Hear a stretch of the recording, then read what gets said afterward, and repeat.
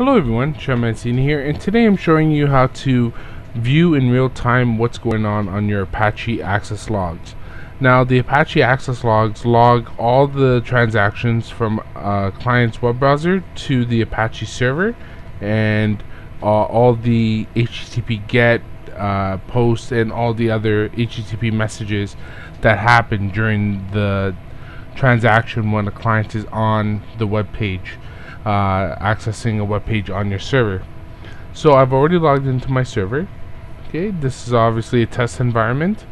So always remember, on a live production server, root is never a good login to use.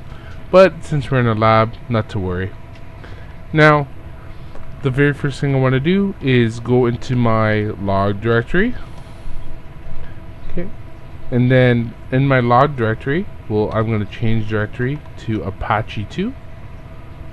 That's where my Apache login, my Apache install is.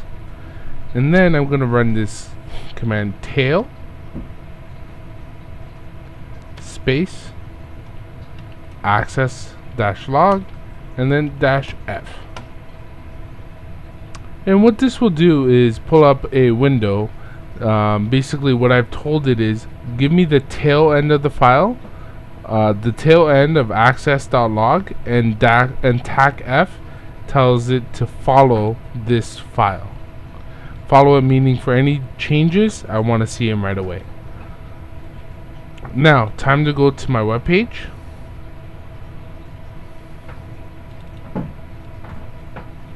Okay. We'll go 192.168.1.23. And as you can see right here, 192.168.1.8 on May 14th, 2014 at 12:52. There you go, 12:52.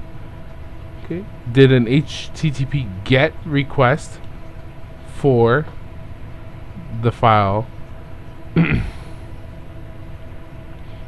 for the index file. And then there was also another HTTP GET for the favicon.ico. If you notice, sometimes on some pages when you go to, on the very top you'll see a little icon of that web page. So something like PC Mag, for instance, sometimes there's a favorites icon. That's part of the HTTP GET. Now you can see, for instance, if I were an attacker doing this, okay, maliciously repeatedly trying to access this web page, you could see all the different HTTP GET requests. Okay, and obviously in your logs, when I'm looking, if I'm looking here and I'm seeing constant GET requests from one IP for the same directory, there could potentially be an attacker. Okay.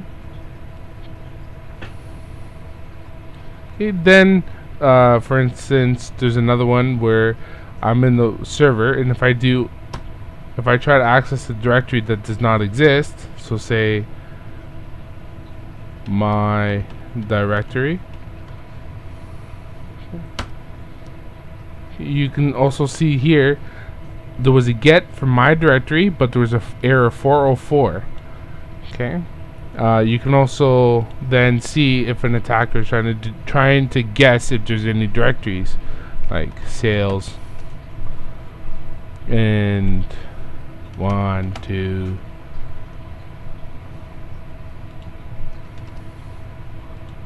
Okay. So this can be used for debugging purposes. So if you have a website that ain't working properly, you can look in your access logs. Or for security purposes, what I can do is exit out of this, and let's say I want to see, I suspect that there's one IP trying to brute force my web server by doing a bunch of HTTP GETs. I can do cat access log pipe grep, and then the IP I suspect. Okay. And then you can see in the logs that I grepped for 192.168.1.8. Okay, you can also do, if you want to grep for a specific condition, so let's say grep 404, I can see all the 404 errors that have been encountered. Okay, so I hope that this video was informative, and I hope this tool is useful for you. If you have any questions, comments, or suggestions about any one of my videos, please leave them in the comment section below. Please also visit my website, SeanMancini.com, and you can follow me on Twitter at ManciniTech.com. Thank you for watching, everyone.